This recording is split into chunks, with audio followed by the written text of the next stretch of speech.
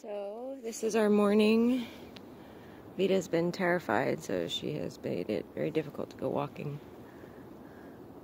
There's Kitty. Okay. Kitty turned around. I think what's remarkable is how patient, for the most part. That's Vida now, not being patient. She wants to turn around. Nope. Come on, let's go.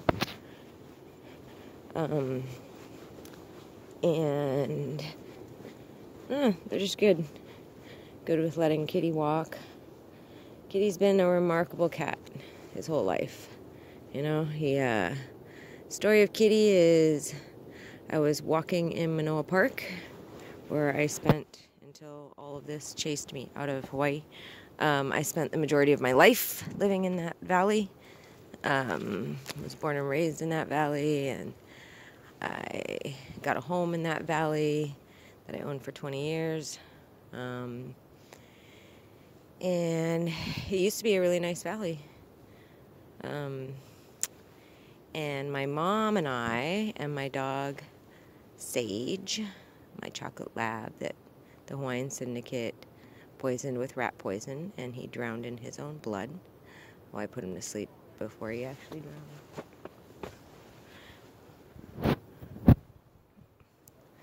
But, come on.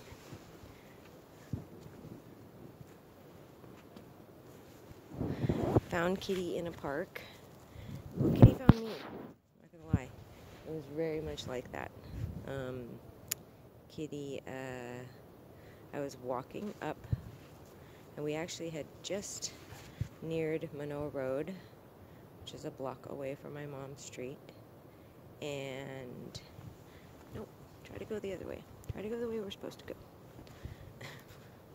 Walking a cat is weird. We've turned around like 4 or 5 times already. Walked back and then turned around again. And I just heard this